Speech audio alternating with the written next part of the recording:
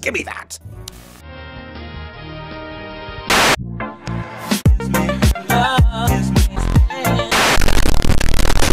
Those don't give me confidence whatsoever. You know what it's really about? It's about the spiritual energy. It's about the fact that I'm a fucking Super Saiyan.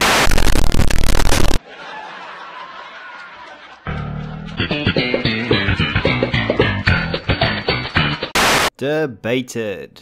The series where I bring up a question, give my opinion, right or wrong, depending on the knowledge and perception that I have of the subject, and leave the question up to debate, either between yourself or with others. This week's topic: did Leafishere destroy the gameplay commentary genre? Yes and no. First of all, I just want to talk about the elephant in the room. This is not an exposed video, this is not a versus video. I enjoy watching some of Leafy's videos, some of Keemstar's videos, some of iDubbbz's videos. This is just me discussing the gameplay commentary genre and how Leafy affected that and how the commentary genre affected YouTube. So Leafishere uses satiric comedy as the main point of his content and then uses gameplay footage as visuals. So his content is mostly based on audio with some small comedic visuals thrown into place, such as the Seinfeld audio track that he plays, or the now very well known animated puppets that he uses. But for the most part he focuses on audio.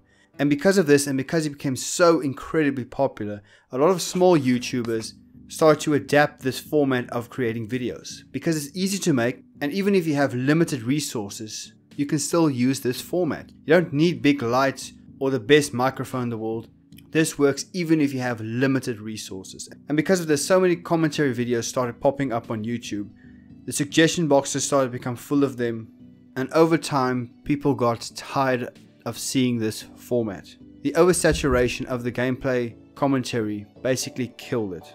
If everybody does it, it isn't that interesting anymore, unfortunately. Even I'm subscribed to a few of these channels, but a lot of people look down upon these type of videos because they believe it's lazy. Now I focus more on what the person has to say and his audio representation than the actual visuals, so I can just as well turn off the screen. But a lot of people, even when they see gameplay videos, they just turn off. Holy shit! Even some popular YouTubers like Pyrocynical or Wild Spartans has converted their video format from gameplay to facecam videos. So because Leafishere was so incredibly popular, this type of video became oversaturated so quickly because it was easy enough to make and it was extremely popular because of him. Reason why gameplay videos are looked down upon at the moment is because he got exposed for so many things. Whether it be true or false, all this negative press also attached to gameplay commentary videos. I now ask the question, is there anything that can be done to change the perception of how people look upon gameplay commentary videos? And I believe there's a solution. Add more comedic effects, add more animation, add sound effects, or be creative with this medium. Unfortunately, YouTube is evolving, and if you are a gameplay commentator, you have to try and evolve with it. There are some that still find success out of this, but something obviously needs to change within the gameplay commentary genre. If you have any ideas how to do this, please leave a comment in the comment section and give your thought and your opinion on what can be done, and if this bothers you or not, if you enjoy listening to gameplay commentary videos. Podcasts are becoming extremely popular now, so is there enough space for these gameplay videos to be popular? Not to just exist, but become popular like Leafy and like Pyrocynical. Or is this a dying genre? I leave the question to you. Thank you so much for watching, and thank you to the comment of the week.